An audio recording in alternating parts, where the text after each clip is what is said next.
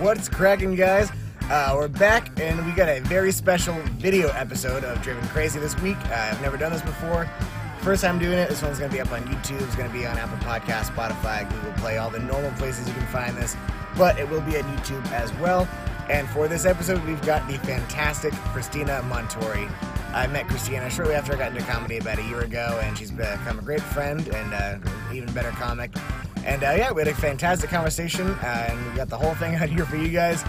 I apologize for the weird irregularities, but my life has been a bit of a disaster the last month or so, and you'll hear all about it. We get real, we talk about some crazy stuff. One thing to plug before we start watching, before we get into the podcast, I've got one show coming up that I know of. It's going to be at Lux Lounge in Roanoke, Virginia on May 19th at 7 p.m. If you are not watching Game of Thrones like I am, come out to that, come check it out. It's going to be fantastic. Kristina's on it as well.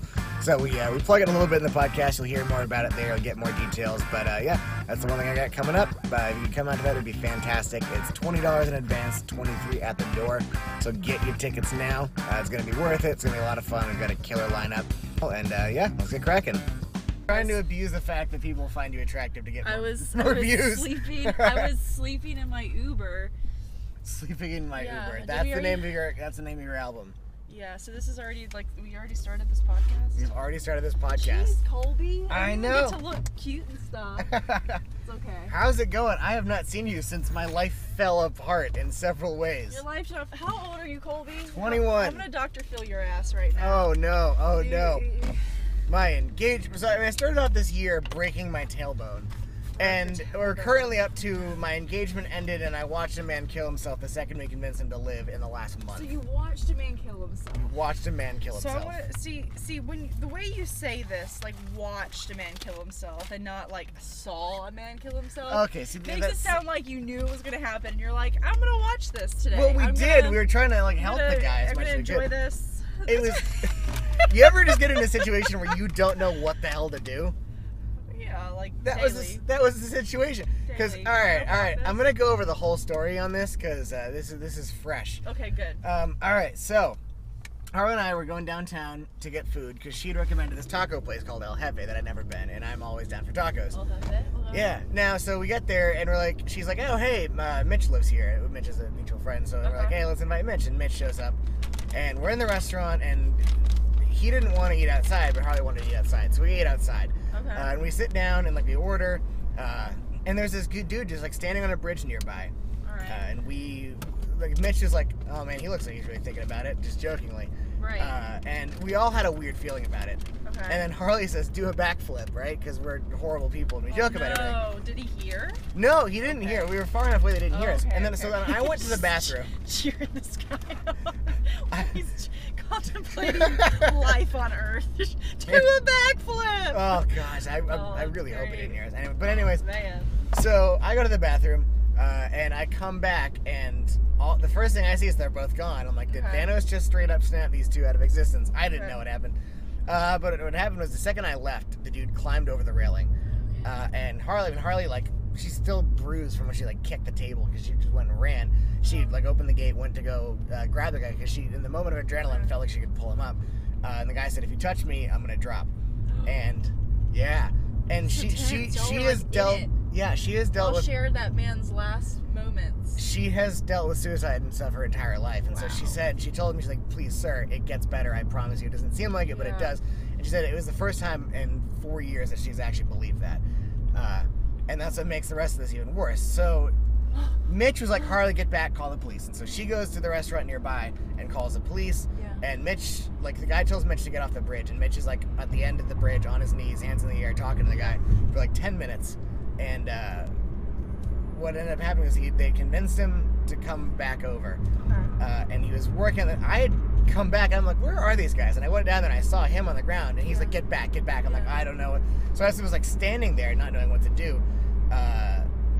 And then my first thought when I saw the guy on the other side of the railing was, that's a weird exercise. Because I couldn't grasp what was going on. And then, just the next thing I knew, I heard Mitch scream his name, and I heard the dude hit the ground. Whoa. And I didn't know. one thing I've learned about myself, I have a hard time dealing with things, but if there's ever someone around me that's worse off than I am, I can handle anything until I get the situation sorted out. Yeah. So my first thought of the situation was, oh God, where's Harley? Yeah. I ran, found her, we got that straightened out. Mitch went down. The police got there the second after the dude fell. Just in time. Exactly. Mitch is an army medic, so he ran down and helped assess the Clean up situation. crew. And then I drove Harley to... Huh? Lynchburg Police. This has still not been in the news yet, by the way. Well, see, I used to work in the news. They're probably not going to cover it. No. Because we actually, you wouldn't believe how many people commit suicide a day, Colby. That's a good point. You don't report on suicide. That's a good, yeah. Usually, unless it is a famous person and people are going to be like, what happened to that guy? You know what I mean? You have to report it because people are wondering. Or if it was very public, like if there was a crowd, if it was like a festival going on and some guy decided to like jump off the Ferris wheel, we wouldn't just pretend that didn't happen. We're like, okay, we got to report on this shit. Yeah. But yeah, your situation, like how many people do you think witnessed that? I mean, like maybe 15, 20. Okay, well yeah, so decent bit of I don't know. I guess that's the news station's call, but a lot of times they won't report on it. I'm sure some of it has to do with like respect for the family and all that. I don't know. I forgot exactly what the reason was. I wish I knew more about the situation, because that's what's been killing me. Is like it's just not really knowing anything about anything. Yeah. So have you gotten any dark jokes out of it so far? See, like my selfish comedian a couple. Like, I'm gonna try some tonight. Colby calls me. I just witnessed a guy commit suicide. I'm like, this is great. Start writing some shit down. Well, so Harley just started getting into comedy. Like the second she stopped sobbing, she's like, I have to figure out how to make this a bit now. And I'm like, I love that's how I know she's supposed to. Oh, you're gonna love her. Like I love her. Yeah, that's the best thing about comedy is like no matter how shitty things are, no matter how bad a situation is, you're like, this is inspirational. Yeah, we're gonna try to figure out like to divvy up who's gonna get to talk about it in what way.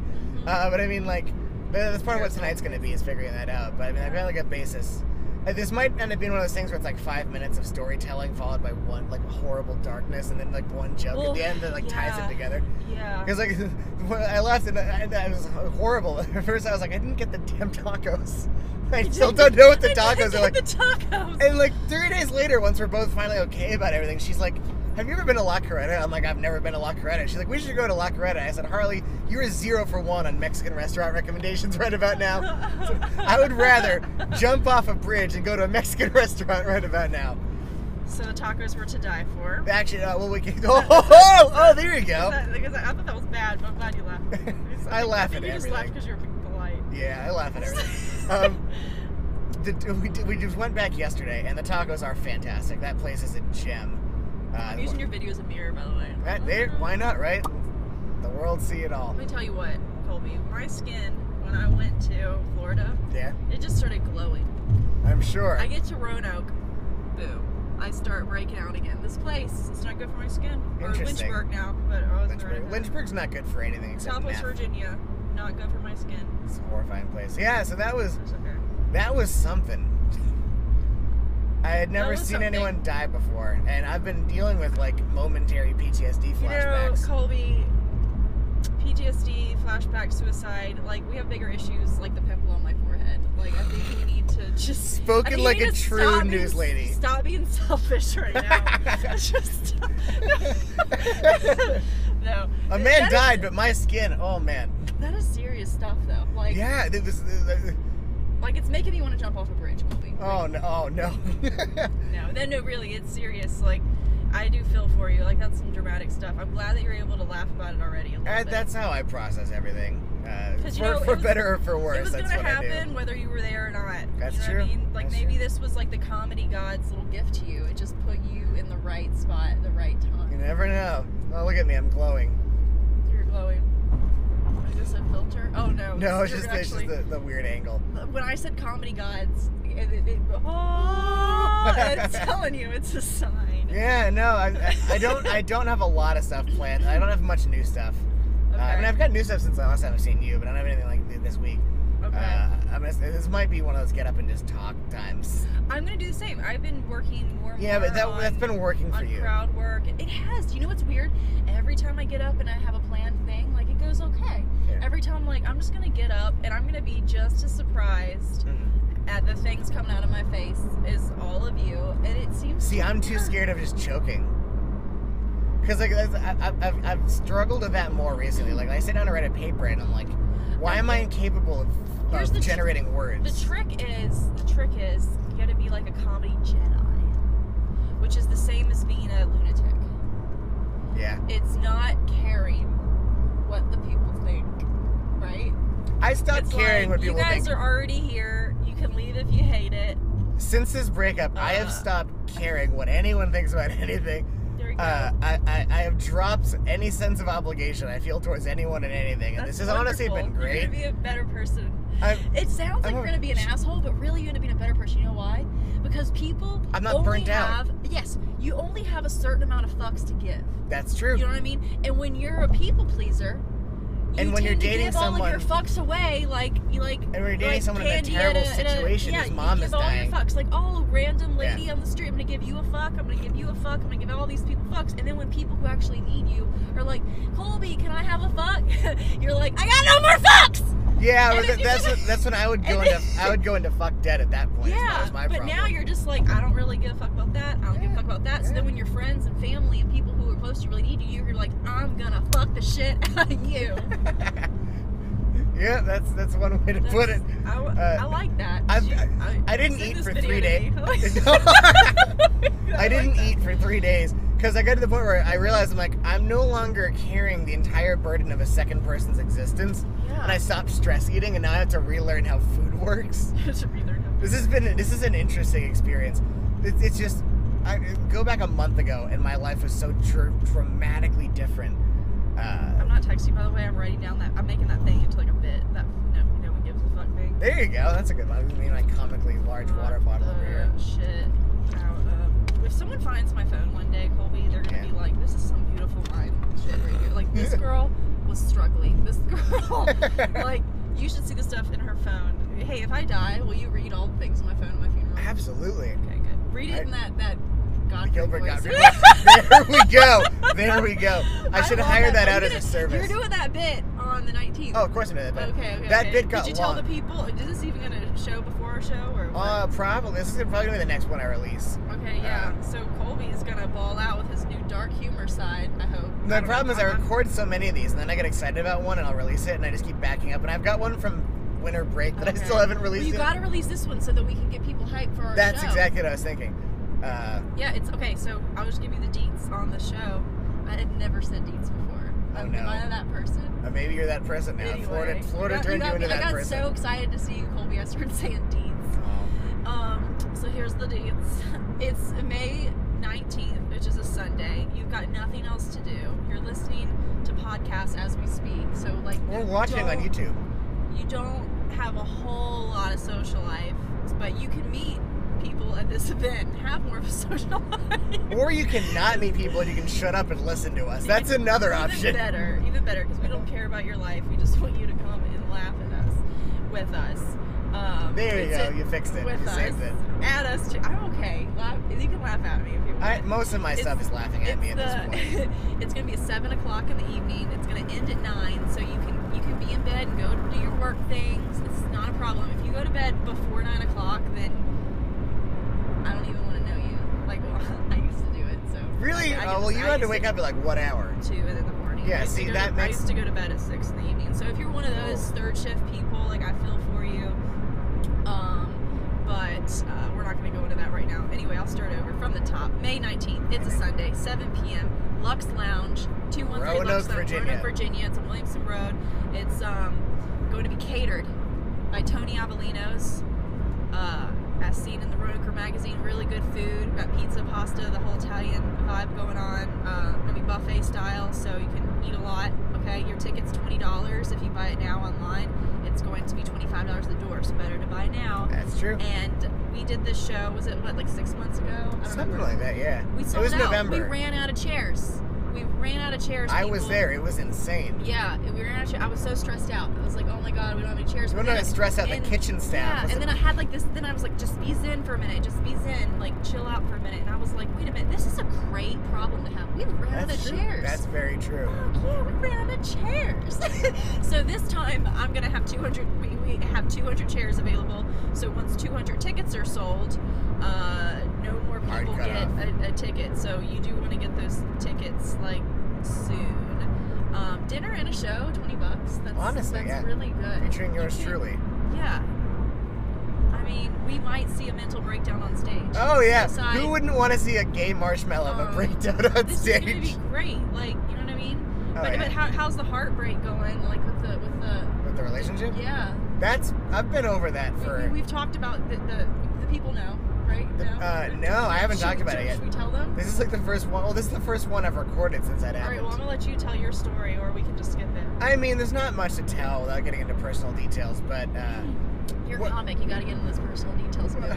An important thing in any relationship is love languages, obviously. And I hate to sound like a Liberty student with that, but it's a real thing. It's an important thing.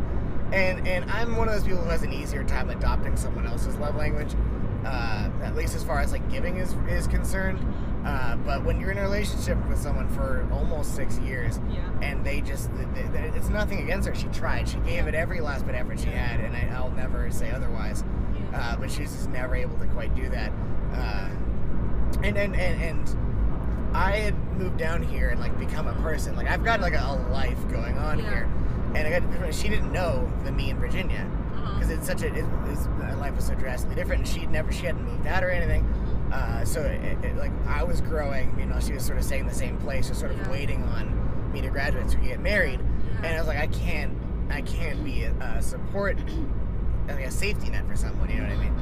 As much as I wanted to, because I've had a savior complex my entire life. That guy jumped a bridge. You did nothing. So. Exactly. I sat there. Harley tried and failed. Not a safety net, this guy. Better not to try than try and fail. Write that down, kids. No, but you know what? You're 21, and now you're single. It was mutual. You know what I mean? We literally both brought it up at the same time. No hard feelings. We're friends. It's a good thing. It hurts for a little bit, but it's a good thing. It hurt a little longer. No one knew that there was problems. There's one person in my life, Grace, shout out, who had any idea that anything was wrong. So everyone feels like it's kind of out of the blue. It was not out of the blue. And even, I mean, I might sound like a little bit of a hippie spirit child with this, but I truly believe it. So even if you were having some problems and things were like whatever, I really think you learned some things from it. Oh yeah. And some I don't regret a day of it. Yeah, and some people say things like, "Oh, well, I guess it wasn't meant to be." Maybe it was meant to be. It was meant to be for those 6 years. Exactly. You know what I mean? Absolutely. And then now, and you're not moving on. You're not forgetting them. You're moving forward with what you learned from them. That is very true. I mean? Like you're always going to be a part of each other because you became who you are because you had the opportunity to love each other. Absolutely. You're just fellow humans who had a special connection, and you can love and respect each other. On opposite ends of the world now. I don't know. Opposite sides of the coast. Or the city or whatever. Wherever she lives. Like a 15-degree wedge of a pie. Yeah.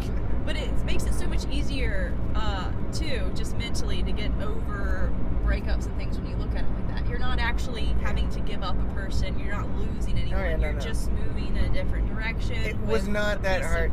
I'd been getting over it for months. Yeah. Which was part of why it made the surprising comeback. Yeah.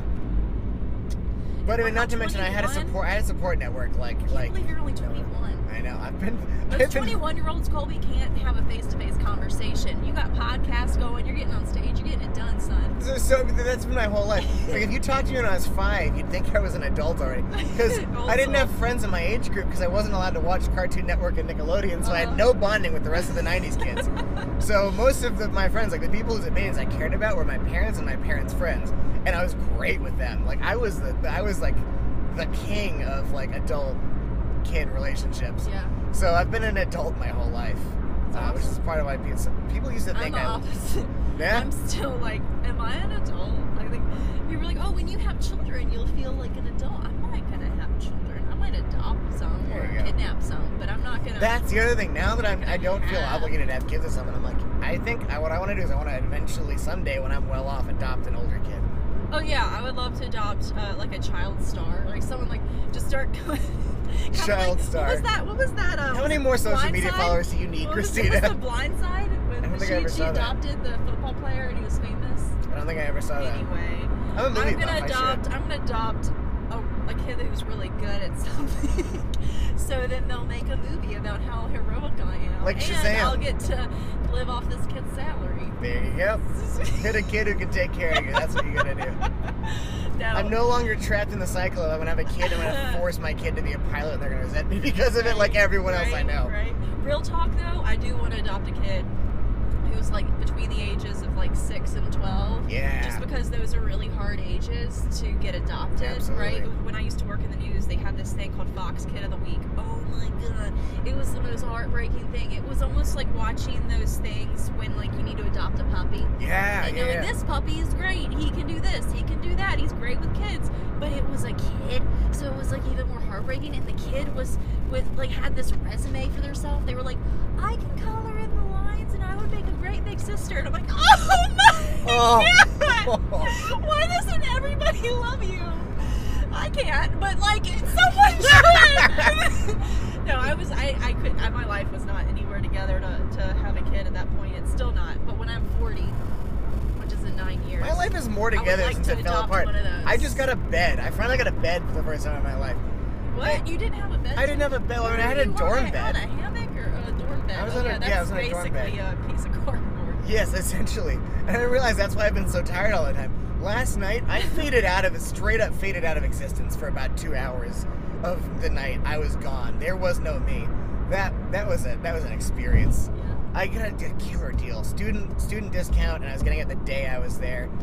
Dude gave me a great deal. Mattress Outlet in Lynchburg. If anyone's around here looking for one, great place. Cold. No, you're fine. I'm still Florida. Like. Oh, you're still Florida. Oh my god. I'm sitting here telling my Google Home to turn the temperature down in my room like a douche. Guess what? I keep my thermostat on in Florida. It's on AC. Guess what I keep it on? Christina, what do you keep it on? 77. Oh, you're disgusting. We can't be friends anymore. I'm staying with my friend in Roanoke right now, and he keeps his thermostat on 70, and I keep mine at really 67 cold. or something. Oh my god, 69. we couldn't exist. See, okay.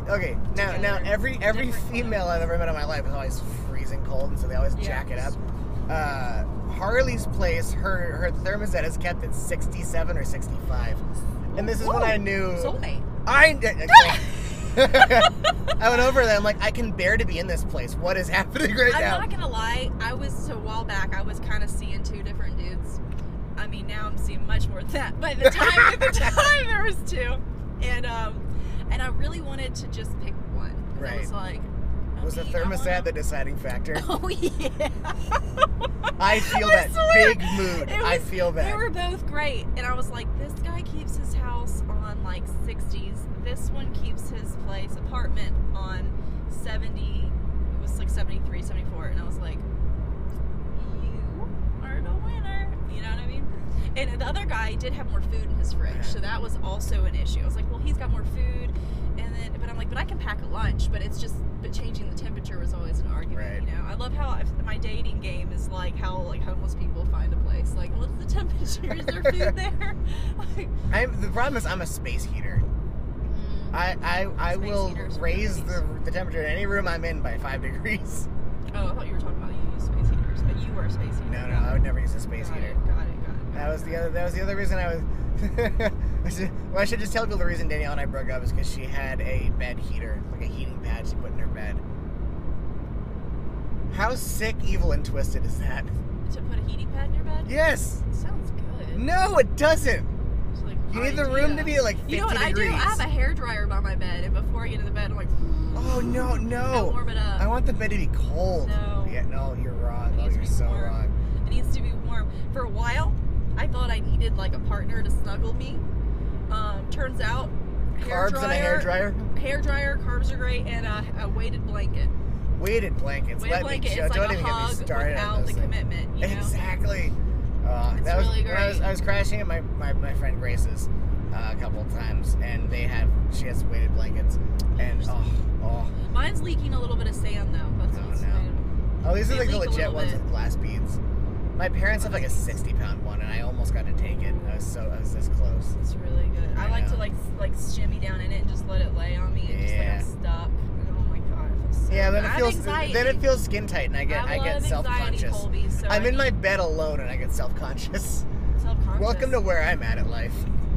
Why do you get self-conscious in your bed alone? Huh? We're gonna dive into that. Why are you getting self-conscious in your bed alone? Because I don't know. I'm just constantly self-conscious about myself.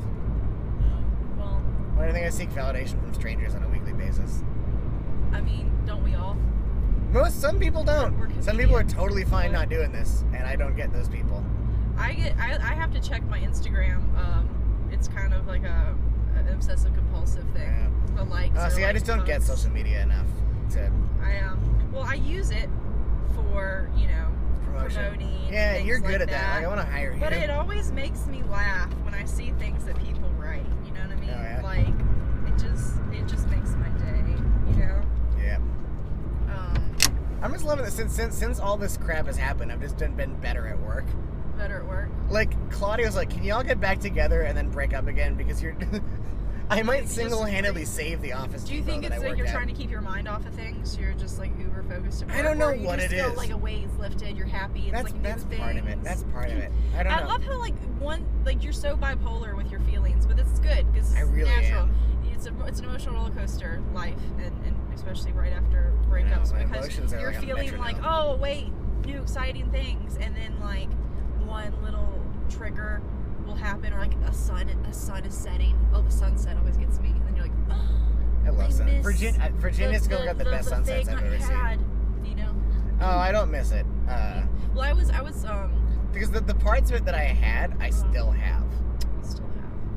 And you know what I mean? See, like us being in a relationship and has not been all that different, which is part of why I realized it was the right idea. Yeah. Well, you are very lucky to have found a very nice thing like that. You know, I did the same thing. I got out of a marriage.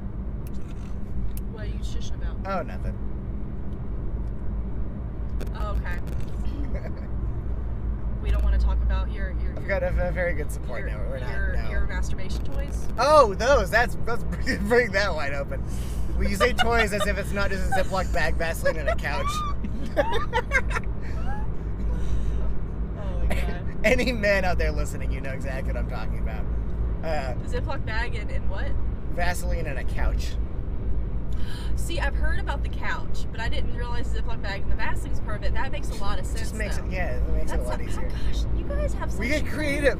Cool ways. I know, and we spend all of our creativity on that, and then have nothing else left over for anything else. I love that. That's usually what I ask guys on a first date, like how they masturbated. That's a really interesting question because you must give me your top three. Really, what are the top three answers? Because there's got to be some good ones. Well, usually it's like whoa, but here's the thing. So couch is one. Couch is one. A lot of them say, I think they're lying, but everyone's like, I mean, I just use my hand. I've never used anything else. I'm like, come on, if I had a dick, I'd put it everywhere. Are you kidding me? You just only used your hand. That's dumb. That's not. They might now, but they didn't always. Like, they think I'm gonna look down at them for like, if they tell me like their freak side, but really I'm looking down on them because I'm like, this person lacks creativity. Yeah, like, see, there you go. There you go.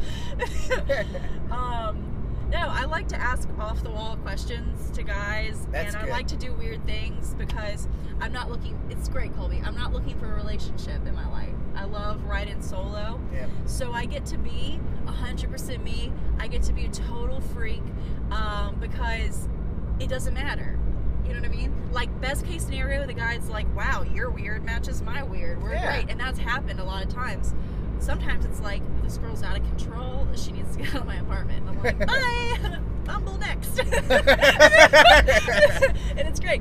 And you get to be... Okay, you can speak to this from the other side of the equation. People open up so much faster when you open up first. You know, like, I'll go into like a guy's place and just like, hey, what do you got to eat? And I'll just like open the fridge like I've been living there for years. Oh, you're like, my I'm idol. gonna take off my shoes. I don't wear makeup like when I go. This is what I look like for dates. Like, this is terrible. But it just whatever. I'm just like, this is it. Like, this is what I'm gonna do. If you don't like it, I'm gonna move on to the next person because like I'm not auditioning for girlfriend here. Yeah. I'm just trying to hang out. There you go. So I'm gonna be comfortable while I hang out. And I like it. It's so I like it. Fun. I really like it. I have been asked. So you know how people do like the "Can I see a dick pic" thing? They want to see what they're getting into. I don't. Well, they do that. Kristina, I've been single for 3 collective years of my life. None past the age of 15 until now. Well, well, guys will like ask like if I want to see, because like, you know, I'm very direct with like with things. I'm on the road a lot doing open mics and different shows and stuff. So sometimes I'm like, well, I mean, I'd like to get laid, and I'd like a nice place to stay. So I'll get on the dating apps, right? And they'll be like, I'm gonna send you a pic, and I'm like, all right, that's great, but can you send me a pic of your shower? Like, can I just see what the shower situation is? You do like a 2-sheet guy or a 1-sheet guy? Like, fucking psychopaths. People only have 1 sheet on their bed. I have 1 sheet. Blanket. On my bed. You just get like a blanket. Because 3 seconds into getting into bed, the sheet is at my feet. You get sweaty. You need 2 layers of sheet. You need 1 sheet. Okay. Oh, you want to know why you get sweaty? Because you keep your bed at 89 degrees like a psychopath. No. You need 2 sheets, because it's gross too. You get all your body, like your skin, like there's little bits of skin particle that comes off on the blankets. That's why you need 2 sheets. You can wash the sheets. Oh my gosh. So that wouldn't work, because the sheets are gone within 10 seconds of me being in a bed anyways.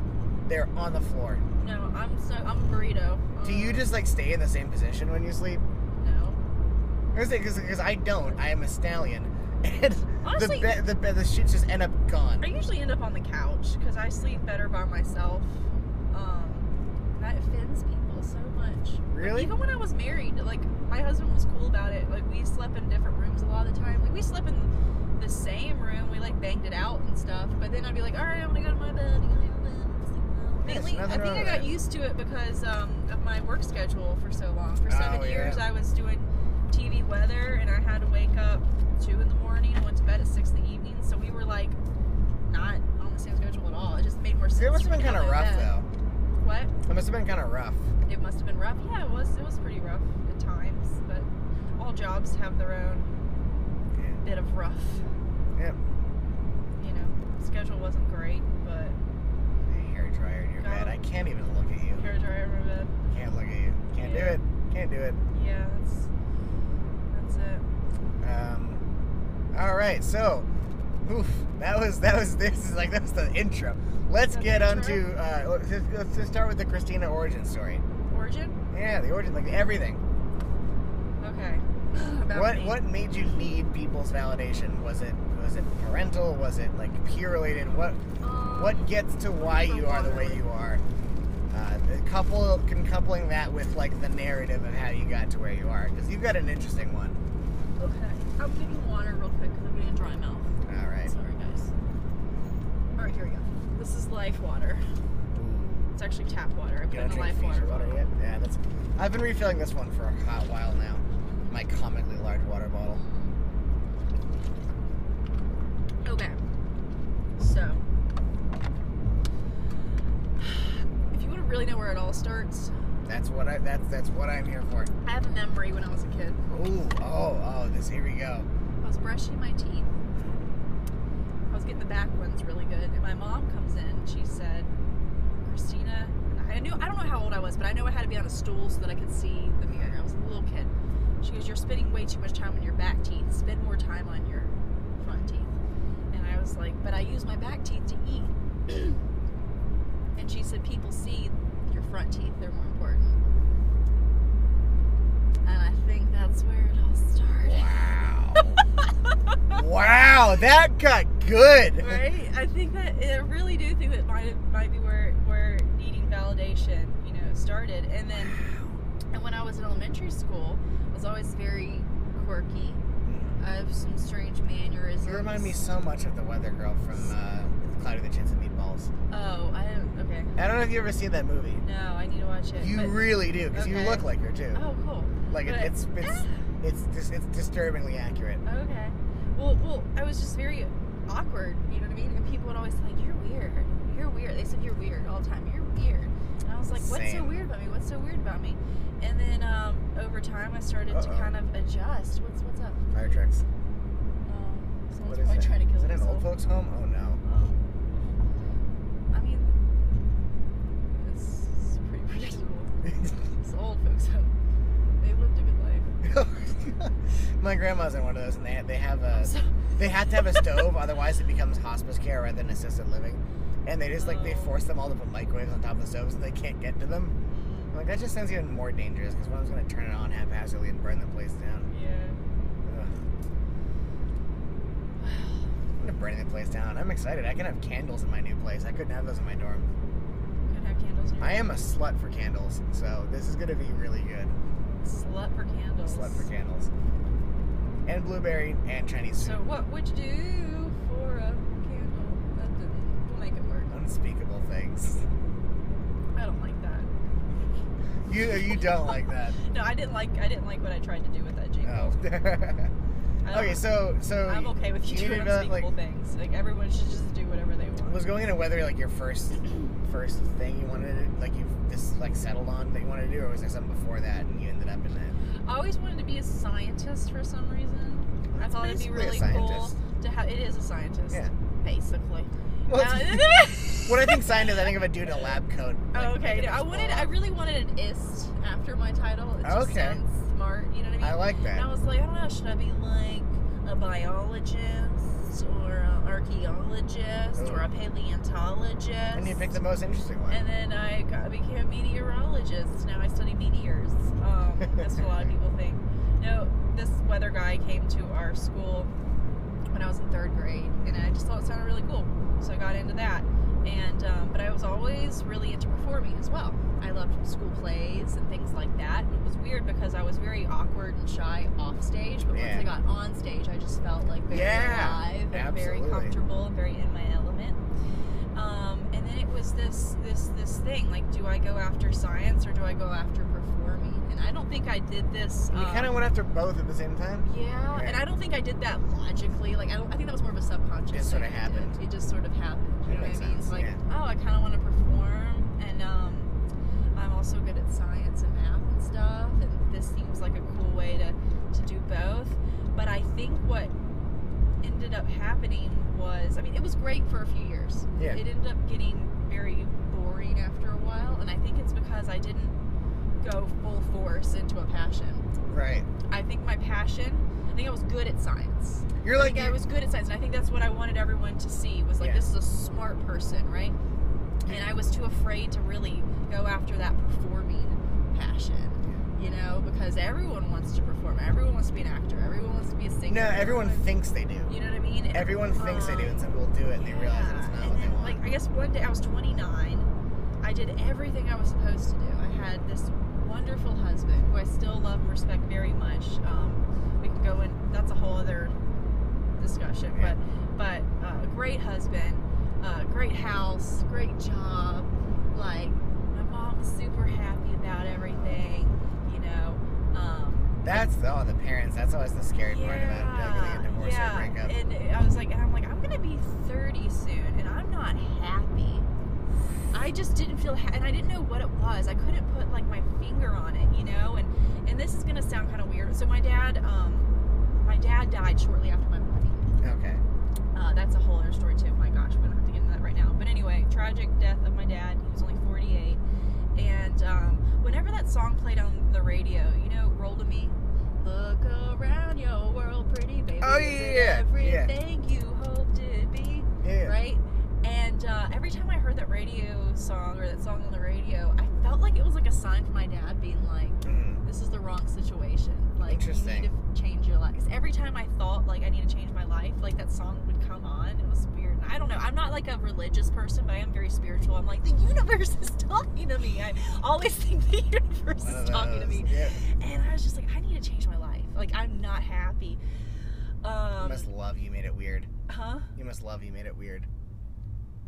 Do you not know You Made It Weird? No. Pete Holmes' podcast? Oh, yeah.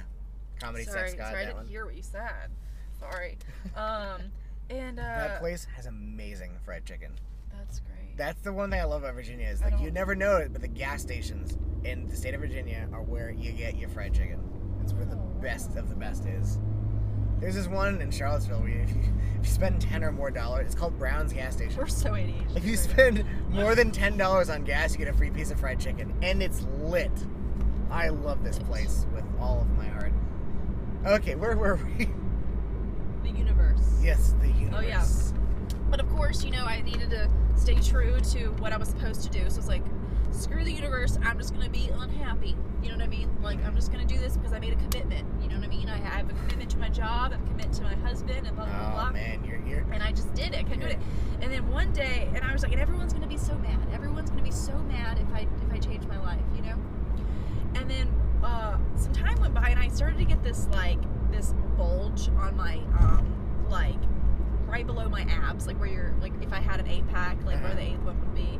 But it was, like, really hard, and it hurt a lot. And I was, like, gonna ignore it for a while, and then I'm like, I gotta go to the doctor about this thing. Like, this is weird. I went to the doctor, and doctor feels it and stuff, and does some stuff, and then she goes out, and I can hear her. I don't think she thinks I can hear her, but she's in the hallway going, I have a patient here. She has a very, very alarming mass on her abdomen. God. She needs to be taken in for scans immediately. Just put her to the front of the list. She needs to come right now. I'm going to have someone drive her now.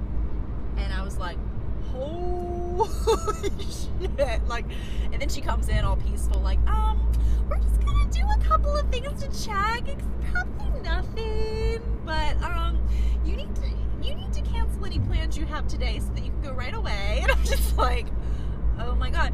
And you know, in that moment, a normal human would be thinking, what? Oh no, I might die. Fear, right? Yeah. The natural human emotion for a healthy human is fear. Do you know what my emotion was? Thank God it's finally over. Relief. Yeah, relief. I was like, finally, I'm out of this, right? And I thought, and you know, maybe I have like a month to live or something, and then I'll get to do all the things I always wanted to do, and no one's gonna judge me for it because I'll be dying. They'll be like, oh, she's dying. That's okay that she wants to travel. That's okay that she wants to do this. It's okay because she's dying. And I'm like, I would rather, like, I'm not excited to live for 1 month, right? And I'm like, oh my God, why am I not living right now? You know what I mean? Like, why do I care about what other people think so much? They don't live my life. I'm with myself for 99.9%, 100% of the time with myself. Yeah. They're with me for what, 10% of my life? They're not thinking about me as much as I think they are. Why am I living my life for everybody except me? You know? And I'm like, well, perfect timing. You made that realization. You're about to die, huh? But right? Yeah. But you know, some days go by. I finally get a call from the doctor. Like, what is this? You know, and she's. I was constipated. I was literally full of shit. So. That is the perfect way for that to end. It really was. I was constipated. That's a bit. That sounds like a basis of a good bit. So I had to take some stuff, and I just shit for a long time, and then I was so much skinnier, and then I went out and lived my life. Well, not immediately that day, but I did take steps to start changing my life, quit my job, and then eventually my husband and I realized we both were on different paths. You know what I mean? Loved, respected each other. Yep. We were happy to have loved each other, but we needed to go our separate ways because I wanted to live one life. He wanted to live another life. You know what I mean? Like, he really loved that marriage life. Yeah. I want to be on the road and see where the night takes me. You know, you can't really have a husband do that. Yeah, It's not fair to have someone missing you while you're out trying to make something happen, a dream happen, you know? Absolutely, yeah. And then, somehow or other, which you will now say, comedy fell into your lap. Yeah, it did. I started doing comedy. I was married when I started doing comedy. I'd quit my job first. Right. Well, what was the thing? What was the events leading up to the very first time you ever did it? Okay. Why were you there doing it? Okay, so I would say I've been writing comedy my entire life. So, you know, I've been writing since I was a little kid. I kept journals of funny things. That's what I realized. Like, I would, whenever anything would happen, I would find the funniest way to tell it and tell it to everybody I knew individually. I'm like, that's exactly what that is. I have this whole journal of, like, wouldn't it be funny if, you know, and since I was a little kid. And when I was doing weather on TV, like, I would sometimes just kind of riff about different current events in the news. And sometimes my co-workers did not like me talking about certain things on live TV, but I mean, obviously it was sensitive. Knowing you as well as I do, I can believe that. But yeah, I would just kind of blurt things. So I feel like comedy has always been part of my life, but I guess the first time I actually went to an open mic, right? That's how you start, right? You go to an open mic, you try it out. I was in Denver Denver, Colorado.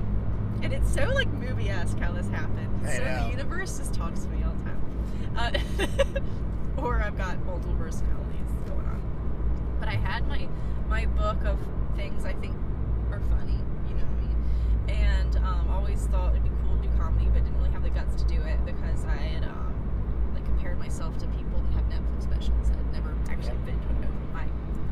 And I was just feeling kind of down, and it was raining, as it does when you're feeling down. It's very, very theatrical, very cinematic. Yeah. And, I had one of those today. yeah, and I was just like I was walking around Denver by myself. I was there with friends, but they were at work, and I didn't have a job at the moment. Part of the reason I was kind of down, I didn't know where I was going with my life. I'm like, I don't even know what I'm doing. Why did I even quit my job? I have no purpose. I'm just walking around in the rain with a book of funny things, you know, like writing some dark stuff down. And I'm like, I'm just gonna call an Uber.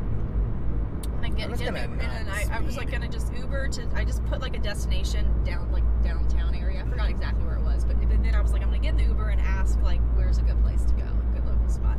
And I get in the Uber, and the guy was like, when I asked him where I should go, he goes, well, I don't really get out a whole lot other than doing comedy. I'm a comedian. I was like, you're a comedian? That's really cool, you know? And he was like, yeah, so like I could tell you where to go, like I could bring you to an open mic, but I don't really know of anything else going on. I'm like, all right, bring me to one of those, you know? And it was terrible. So I told him it was gonna be hilarious. I've heard so many stories of you like, oh, my first time was amazing, and I'm like, my first time was awful. Harley's first time was great. And I'm like, why does everyone else have a good first time? I had a good second time. My first time was a dumpster fire. I looked like a bridesmaid in a blackout is what I looked like. Just so confident in what I was saying, but it was not good at all. Everyone was like, someone tell who's she with? Just someone take her home. And I was like, listen to this, guys. You're not gonna believe. And I did call my friends, like, when you guys get off work, come down to this open mic. Oh, no. I did call them to come, because I was so confident. And they came. And this is what they said. This is the best compliment. You know what I mean? She goes, I loved how you were so unapologetic. Like, you just trudged through. You knew it wasn't working, but you just kept going. I was like, it wasn't working? What? I felt good. I felt good up there. I think it was good. But I did record it. You did? And it was not good. You have this recording somewhere. I don't. I think I deleted it. I shouldn't have deleted it. I regret it. I didn't record my first. I still have been recording it my second. I do regret. Never. If you're a comic, never delete that shit. I deleted it, and I regret deleting it. At the time, I was embarrassed. And I was like, no one. This needs to end right now. I don't necessarily. What day of the month is it? 13th. I've got 11 days until my 1-year comedy anniversary. Ooh. I know. I wasn't even really count my first time. It was my first time because it was. I had nothing written down. I don't count my first time either because it was in the butt. All right, Catholic girl. The first time, I didn't have anything written down. I went up and I just sort of stammered and forgot half my premises, let alone I didn't have any punchlines. It was second time I actually had like a semblance of structure to things. I count that. I have that one recorded. That was a lot of fun. That was the first time I met Chris Allen. I was at the Richmond Funny Bone. Cool experience. That was the Funny Bone open mic's a good little place. So your first open mic was kind of local? My first open mic was at the Southern. That's kind of ballsy. What do you mean? To like do it where you know people, kind of. I don't know anyone there. Oh, I guess you do now. I live in Lynchburg. Yeah, the only reason I know anyone there. I guess I'm thinking like because I feel like we're all part of that now. Yeah, I was not at the time. Okay. Like I knew 3 people in Charlottesville, and they were all sound. I was living at their house, and I knew they were not going to be there. Yeah. I was like, I'm going to see a friend in a thing tonight.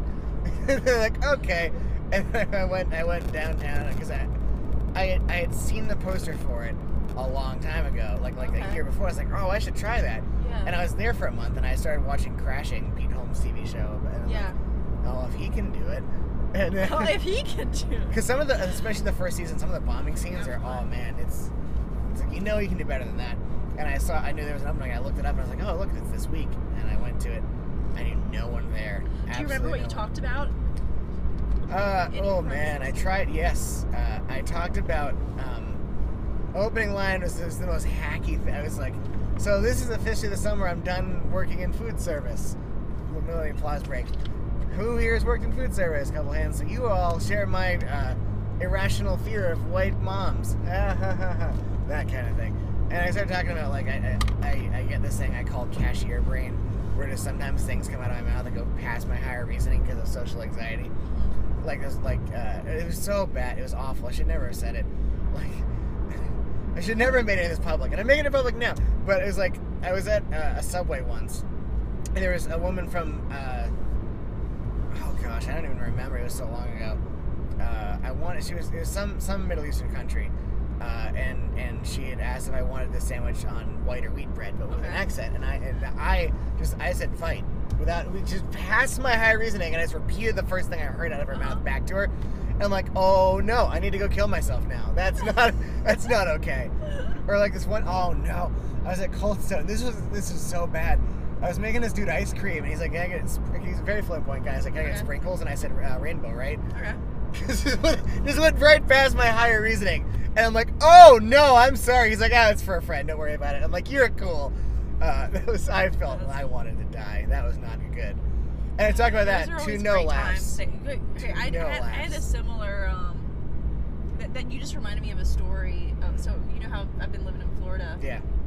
I was on the beach, and like, you know how when kids are digging holes, like in the sand? Yeah. Like, it's like a funny joke to be like, what are you kids doing? Digging a hole in China? Right? Like, that's a thing you say. You've heard this. Oh, that's a dad line. Yeah. I heard the best one the other day. And I'm just trying to be friendly. Like, these kids are like I can just see the top of their head. And I'm like, what are you kids doing? Digging a hole in China? These two Asian kids pop out of this hole, and their parents look at Oh my god! And I'm like, of course. That's a moment straight out of The Office. Of course. Just like, I look like an asshole. Their parents are just like staring at me. The kids have their shovel like, this is 2019, bitch. Like, I live for those kind of sitcom moments. All right. I had one the other day. I had one. So I have this teacher who, he's a great, I love this man to death. He one of the sweetest human beings I've ever known in my entire life. And the things he's said to and done for the two most important people in my life is, I mean, this guy has impacted in so many ways. But if you mention something he cares about, it'll go up. So we started talking about American cheese, and the whole class turned into a discussion about politics and religion and like the meaning of and he'll go and like sit on a desk in the front of the classroom whenever I was gonna, before the whole tragedy happened when I had to reschedule my finals, I was gonna go in before the final and tape a piece of paper to the table that said the teacher's name's soapbox, because this is the thing, it's where he sits when he's giving us the real talk. And he's got a big TV that we use instead of like a projector. And his screensaver is like, it's just dictionary definitions, so like words will just like go across and we'll see the definition. And he's sitting out there talking about an older dude, conservative guy. He's like, you know, man, you gotta come into this country, you gotta learn English. I mean, you can't just come in here and expect to live your life in your old country. You're an American for a reason. You gotta assimilate. And as he's saying this, the word bigot just slowly scrolls across the screen. And like going right next to his head, and then it flashes into the definition while he's going in this tirade. And I'm the only person in the class that was even struck. I was choking, trying not to laugh. Everyone else, it was beautiful. It was magnificent. One of the best moments of my life. And no one else got it, and I'm so mad. I'm so mad. That's my favorite. I love when things like that happen. You ever find yourself just like chuckling to yourself because you're noticing the comedy and like everything around you? Yeah. No, I internalize my life into a sitcom. Oh yeah. And what I'll do is I'll like name chapters. Like if I notice that something's been happening for a while, I will title that chapter of my life. For sure. Like cooking in BoJack is a chapter of my life. Because I would go over to my friend Grace's place and cook constantly, and then she got me into BoJack. And so it was like cooking and horses. That's like that kind of thing. Like, horses. Oh yeah, no, I straight up will monologue my own life all the time. Like I'm living in a TV show. Yeah, we're all the main character in our story. I feel like a character an awful lot of the time. but I feel like a side character.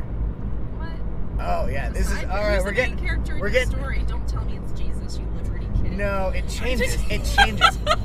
We're getting into real boy hours. I had this conversation with somebody the other night, and this is like I'll go to my friends' places and I'll sit on the couch and we'll start talking, and then all of a sudden I just spill, and this is one of the things that just came out, and I'm like, wow, did I just say that?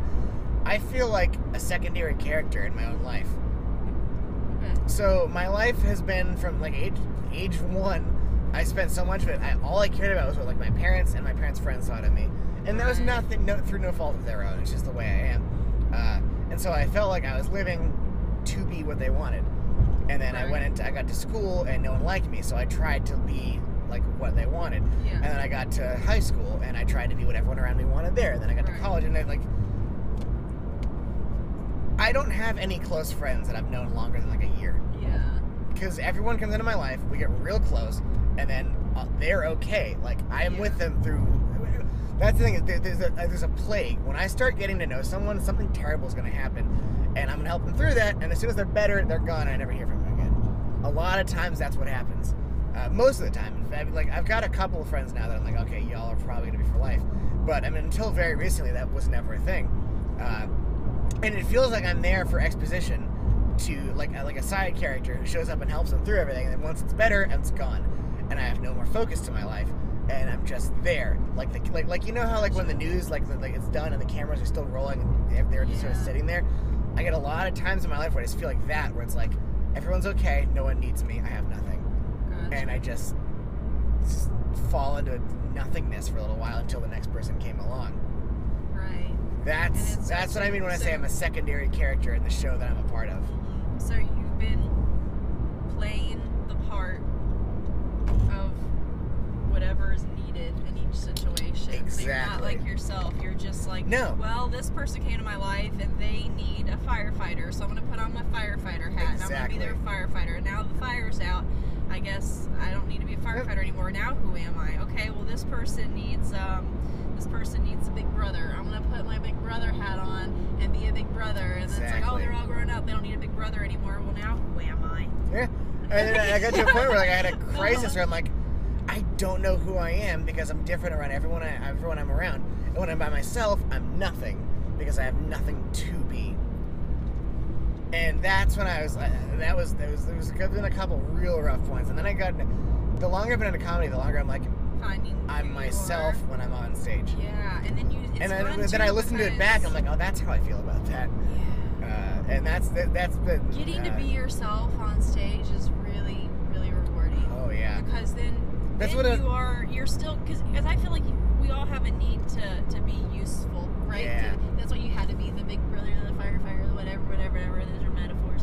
But because I didn't accept me for who I was, not who they needed me to be. Right. Until like very, very recently. But it's like when you do comedy, you get to be yourself, and then people enjoy who you are, and you are now still of service because you're making people laugh, you're making people smile, and feel connected.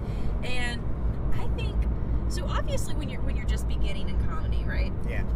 You're learning the rules, and like I consider myself a beginner. I think we're beginners. We're like in this game at the beginning, and we're learning how to do this, how to do that. I've been on TV. Suck it. But we're learning all this stuff, right? Yeah. But we're just learning. I think what do they say? You have to like learn the rules, then you can break them. Yeah. And then so it's like I'm starting to break some a little bit. You know what I mean? Starting to go into that territory because I think like headlining a show in Roanoke. Why not? Do it! If you can pull it off, if you can do it, by all means do it. Fuck it. Yeah, why not? I want to start doing that. You got to start somewhere. You know what I mean? Everyone's like, can you do it? And I'm like, I'm doing it. So how else would you know see you how can do it goes. Yep.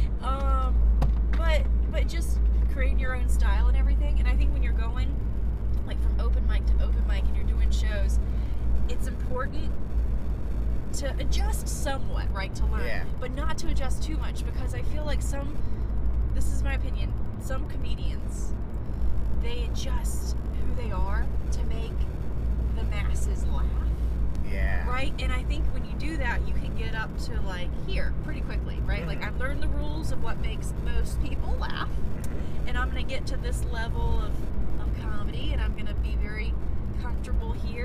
do some shows and make some money, whatever. Well, I think you get burned out because now here you are wearing another mask, right?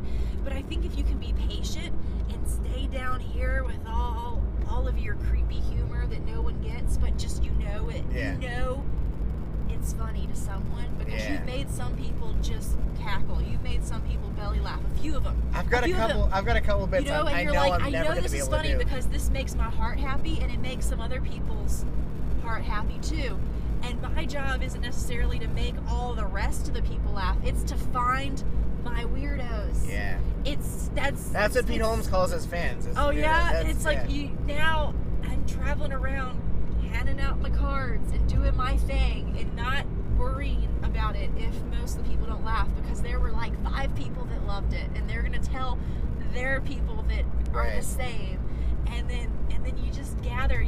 I'd rather have like a very like a niche. Yeah. Like this is me, and I want to find the people who love me. Yeah. I don't want to wear a mask and impress the masses. I don't want to do that anymore. I'm so done. I'm not in comedy to make money and to get famous. Right. If I was in comedy to make money and get famous, that would be stupid, because there's easier ways to make money. There's easier ways to get famous. Before I left TV, I got a job offer at a top 10 market. That's like a big deal.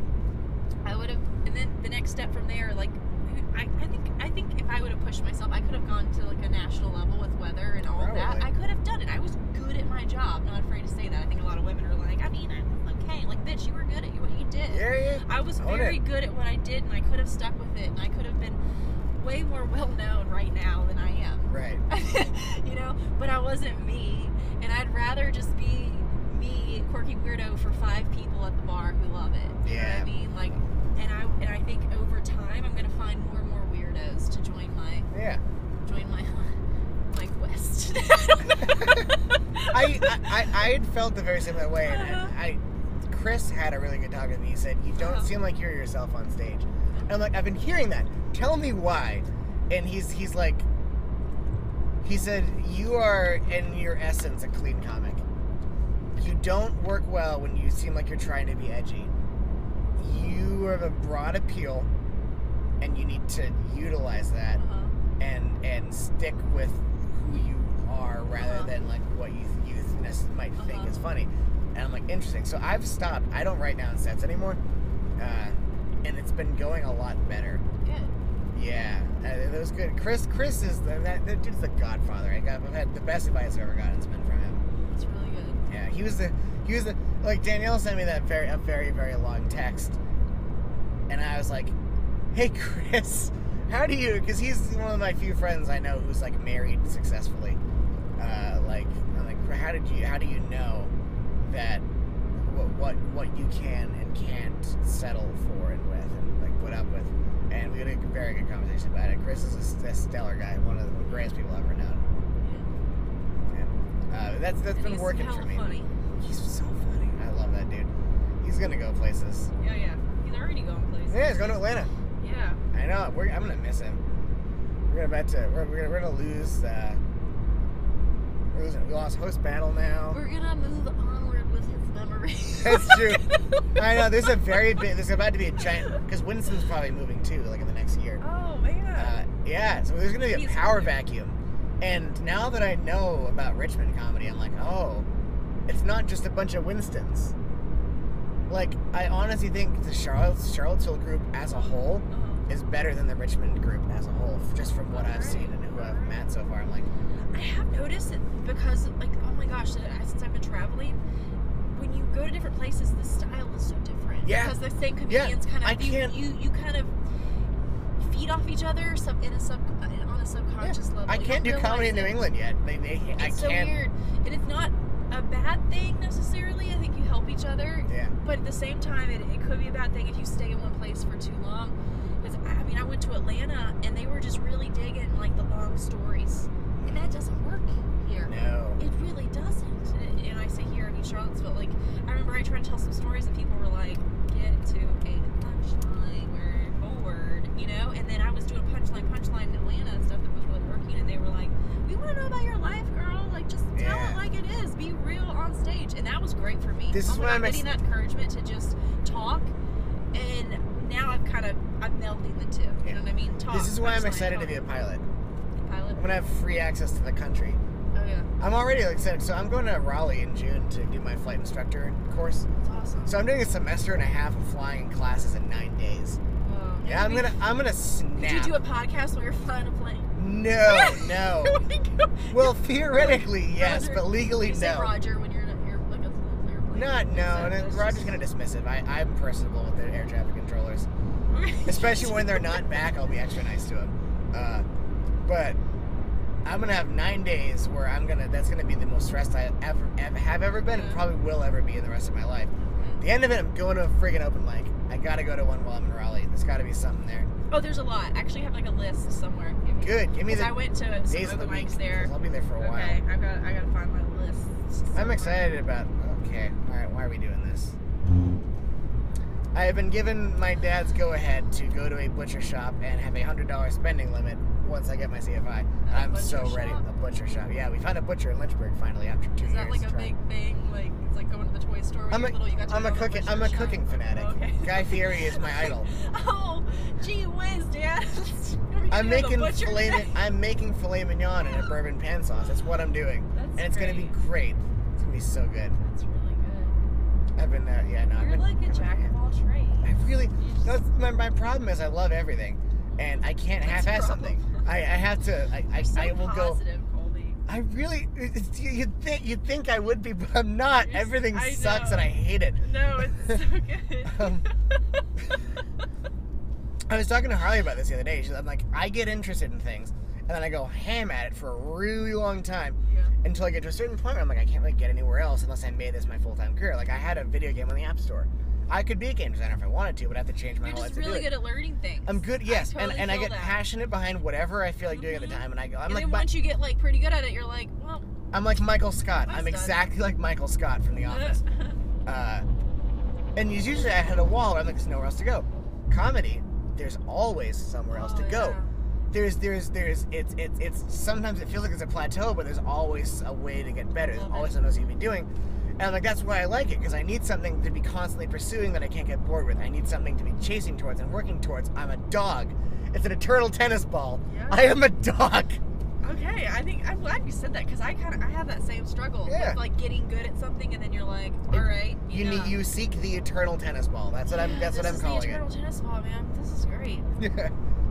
It's always, it's funny too. It's like, look do you at that cloud. think nice you just like totally killed it, like killed a set, and then you do another one that's much better, and then you look back at it and you're like, that's terrible. I can't believe I thought it was good. This is embarrassing. That's what I've been every time I go back. I'm like, every time. Yep. Every time. Yep. And now I've got a freshling to mentor, so I'm passing on all of this knowledge. I'm like, you're gonna think you have good sets, and you're gonna look back on them in a year, and you're like, oh, what was that? I know. She's not bad though. Her cat has dementia and AIDS, and he's an ordained minister in the state of Virginia. Her cat can legally perform weddings. How does that happen? I don't know, but it's great. It was like the Unitarian Life Church will ordain anything with a name to it. But how does the cat do it? Like, it does a certain, like, meow once means I really don't know. Okay. I have no idea. But technically it can happen. I think she functions as his liaison. I'm not sure how it works, but it's great. But she has this whole thing about like the cat. He's old and he's got like a swagger to him, and she likes to think he's like a World War II veteran. I look so tired without my glasses. And she realized he has dementia, and he started beating her in the middle of the night with his walker, screaming about the Japs. And I'm like, this is it's like, don't even get him started with fireworks. He thinks he's back in Pearl Harbor. It's like this whole thing about the cat. It was really funny. And I'm like, dang it, I wish I had a first set that went that well. All right. I love how sets sounds like sex. It's a similar. My Pete Holmes fanboyness is about to really show. And he always talks about comedy being a sexual thing. Because for a minute there, you are when it goes well, you are entirely in control of a whole room of people that are in your hand, and you're making them feel what you want them to feel. It's a thing. Well, so I record all my sets, right? I usually bring a camera or whatever. So I had my camera in my So you recorded my Blacksburg set. Watch it on YouTube. Colby Night Comedy. There you go. But I had this guy come over, go to read the Bible, as you do. But he was over, and and he's like, nice camera. Like, why do you have that camera? And I said, oh, because he knew I was a comedian. I was like, I record my sets. He's like, oh, no. so I record all my sets, right? And he goes, is it recording right now? And I was like, no. And he's like, but you record all of your sex? And I was like, sets? Like, no. You think and he was, the funniest thing was he wasn't like He's freaking just going out. along with He it? was like, is it recording right now? Like, are we going to be on a video? Oh, like, man. like, Is this going to turn up when I run for senator? Let's look at the important questions. like, no, it's not on right now. Jeez. The lens cap was even on. Oh, no. Oh. Bless his heart. Oh. Bless his heart. He was pretty. He was a pretty one. Oh, boy. I could not live that life. Oh, it's great. It's great, Colby. It's great. I get so attached to things. I was okay. Long story short, I went to Catholic school. My parents were very strict. We didn't even talk about sex. I got married when I was 22 years old. Almost my life. Yeah, I was just such a little, like, you know, Mother Teresa. And then, you know, this past year, I've been divorced, and I've just been like, I'm a woman, and I'm gonna use my body while I can and have a great time, because I can. It's 2019. I don't have to pretend to hate sex. You know what I mean? Like, Right. Like, women need to really embrace their sexuality. I think it's actually dangerous if they don't, because a lot of women think sex is only for men. Committed relationships, only for men, right? So what happens is they associate sexual pleasure with, like, companionship and like being taken care of and all that. So it's like every time they're a little horny and they just want to catch a dick, they gotta be in some committed relationship, and then now they end up staying stuck in those relationships. They get stuck in relationships, and they also get used to that feeling of being taken care of. Yeah. And then when you are alone, it's very disturbing and it's very scary. You know what I mean? I was faced with that, like, oh my gosh, I'm actually alone. Like, there's no one here to hold me. What am I gonna do? And I was having like a mental That's why breakdown. being in long distance for 3 years has helped me not be dependent on someone else. I'm like, I can handle myself. Right. But I mean, but even like I did long distance for a while, but even just having someone to call, that emotional, like, I missed you. Like, there was a moment in my life after my divorce and everything where I was laying in bed and I had like this realization that, like, if I died tonight, no one would know, probably for a couple of weeks. Oof.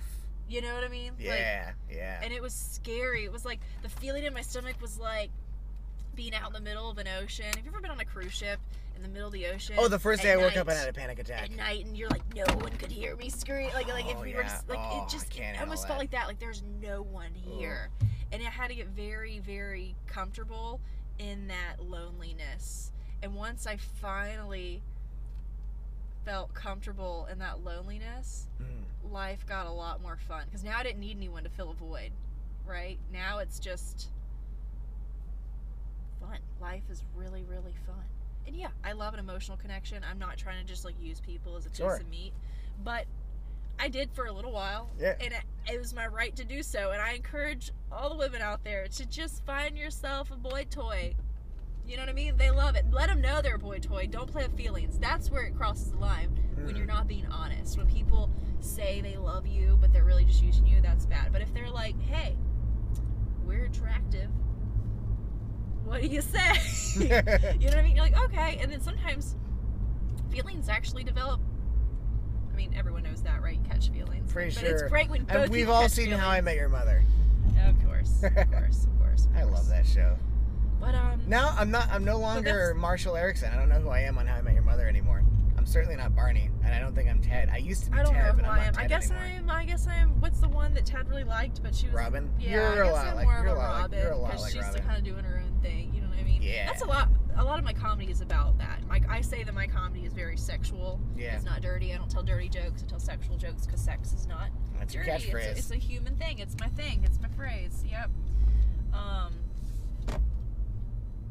Here I am telling this to Liberty student over here. He's not allowed to sleep over at people's houses without an adult. Now I can. Well, no, technically I'm still not allowed to. But who's gonna know? I'm off campus now. Who's gonna know? I have moved out. I have my own place. Rules. I'm an adult now. Yeah. I can cook with wine like a badass. You learn the rules and now you break them.